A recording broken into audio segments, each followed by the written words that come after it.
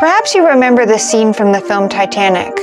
But did you know that the old couple depicted here was based on real people? Ida and Isadore Straus were the co-founders of Macy's. And while they were some of the first people to get to the lifeboats, Isadore refused his place. Because he was elderly and in poor health, he decided to give up his spot. Ida did not want to go without him. She then looked at her husband and said, "As we live together, we will die together." She then took off her warm jacket and wrapped it around the shoulders of her servant maid and gave up her spot. As the ship sank, Isadore wrapped his arms around Ida.